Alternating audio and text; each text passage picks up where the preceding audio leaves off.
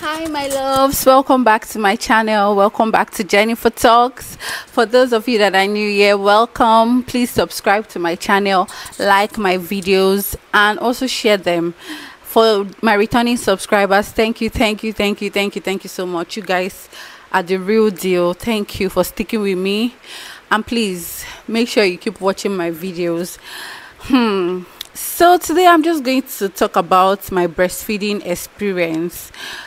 Well, most of you would just think that breastfeeding is just about putting your breast to your baby and voila, the whole thing is solved. But breastfeeding is actually a mental is kind of a mental game, because I'm going to tell you guys my breastfeeding journey, then I'll go ahead to tell you why breastfeeding is actually very important. I say it's a mental game because if you're in a very bad mood, or you're not happy, or you're sad, or something is making you very sad, you tend to have limited breast milk supply. That being said, I was thinking that breastfeeding is going to be like the easiest part of this journey for me, but to be sincere, breastfeeding actually made me cry, because I already said in my last video I have a big areola. So when I was trying to put my baby to breast, I found out that my baby was not, he was struggling, like he was struggling to actually suck and all of that. He was latching properly fine, but I could see that, oh, this areola is too big for this baby's mouth. So he was so uncomfortable, and I was sad for him. And another thing, my breast milk was not flowing around the first 4 days. My breast milk was not flowing that well. It was just like maybe drops, and I actually said I wanted to do exclusive breastfeeding, so it was making me very sad. I was sad for myself, I was sad for my baby, because I was limiting him from getting the appropriate amount of food he was supposed to get at the moment. So I was very sad. So okay, I started taking so many things. People were recommending so many things, breast milk cookies, so many things, pap, palm wine. I took palm wine. I drank palm wine. They were telling me I should take plenty of tea, creamy tea, bitter leaf soup. They told me a whole lot of things. I took pap, I took custard, I took Quaker oats, these things that will enhance my breast milk production.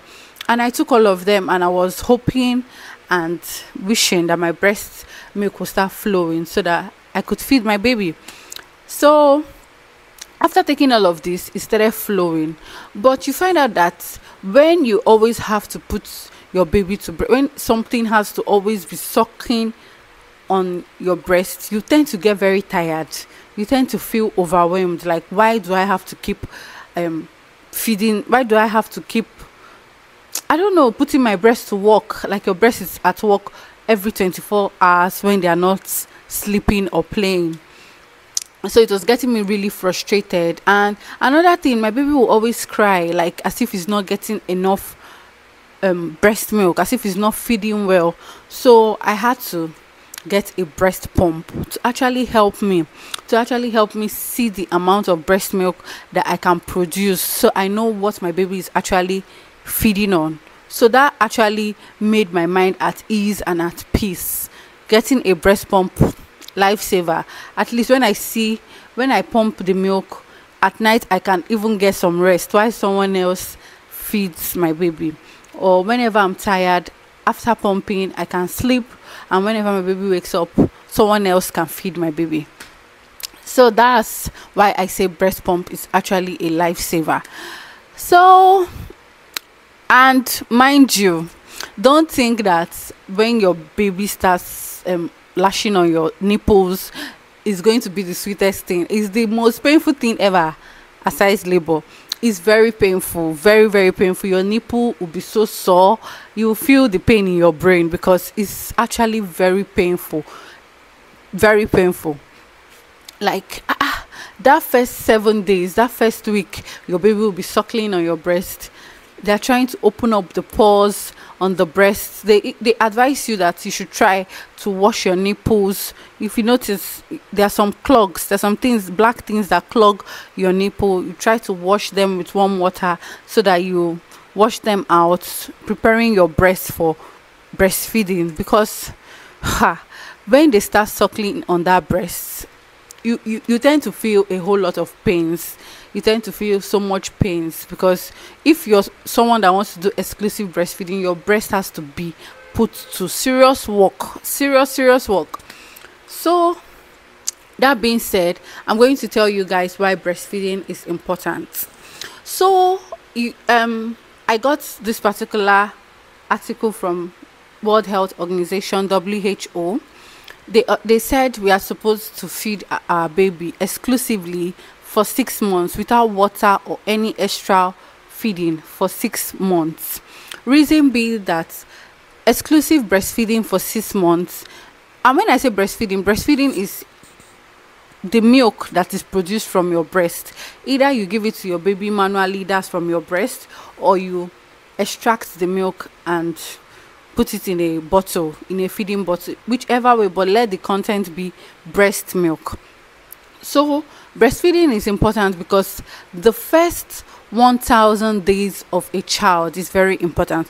I say 1,000 days because throughout your pregnancy, the 9 months is 270 days, the first 365 days and the second 365 days, that's when your first 2 years of your child is the most important years of their life, because this is when their brain tends, the formation of their brain tends to take place. So that being said, your breast milk plays a very vital role in the brain formation of your child.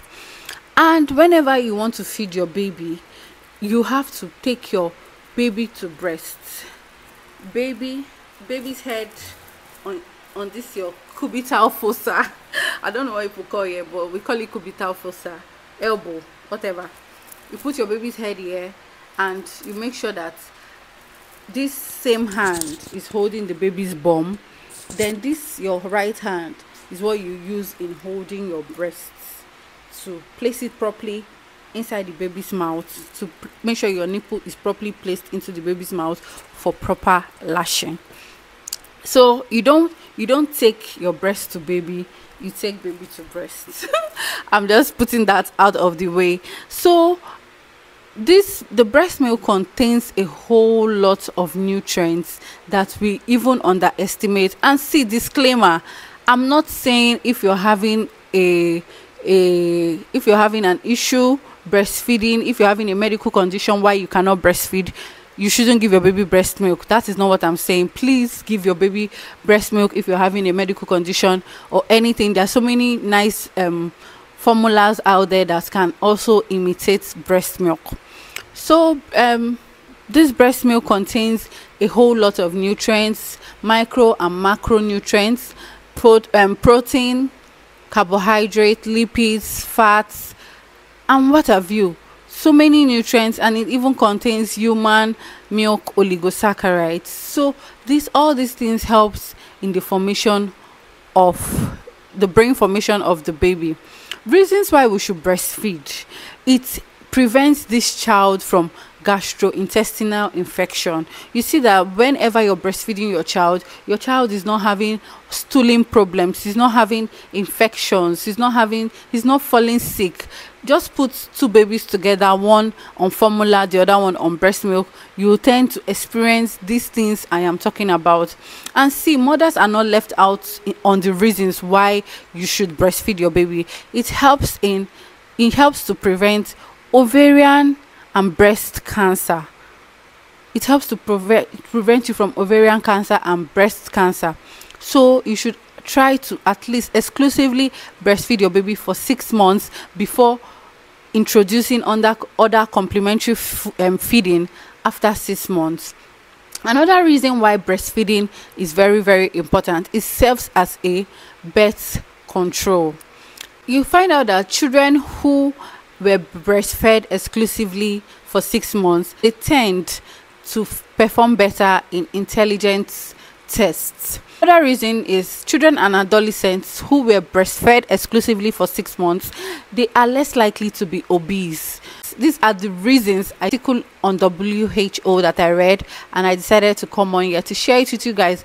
Please, please, please, if you can, try to breastfeed your baby for 6 months exclusively before you introduce other complementary feeding to your baby at 7 months, because at that point in their life, breast milk is no longer enough for them. They need more solid food that helps them to grow.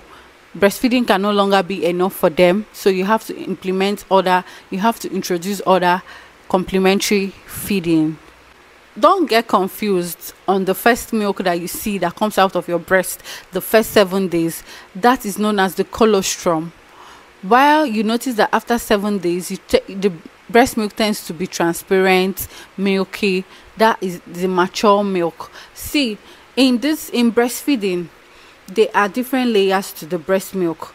The first one that comes out is the mature milk. You tend to see that the later part of it is the later milk. Like there are stages, so make sure you empty a particular breast before going over to the next breast, just so that your baby tends to get all the nutrients from one breast before going. Imagine if you're feeding your child from one breast and you just stop at the first layer of the breastfeeding. The baby has not yet gotten to the inner part. Maybe just the first layer is just like the water and whatever that is coming out. It hasn't gone to the mature part of the breast milk. The baby loses. You now go over to this other breast and give the baby the first layer. The baby is losing out on this plenty nutrients your breast milk has to offer. So please try to empty one breast before going over to the other breast. I think I've spent a whole lot of time talking just on breastfeeding. Thank you so much for sticking with me. If you watched this video up to this very point, please subscribe to my channel, like my video, share, comment. Let me know what you think about this video. Let me know what your take is on breastfeeding exclusively for 6 months. Let me know how you did it. Let me know what you think about it. You must not, maybe you wouldn't have done it, but let me just know what your take is on it. Thank you very much, and I'll see you guys in my next one. Bye. I wanna see the sunrise,